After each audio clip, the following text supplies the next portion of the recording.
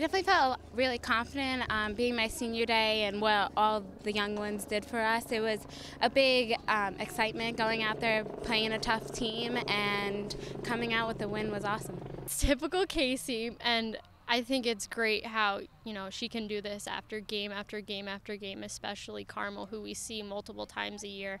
And you just have all the confidence in the world when she's out there. She can get the outs when we need it.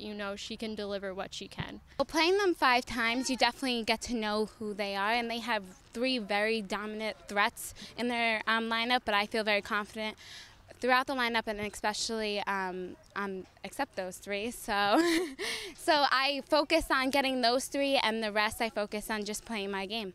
It is always the key to this game, one run, but it's usually like within 10 innings, 12 innings. This is the first 7-inning game we've played since I've been coaching.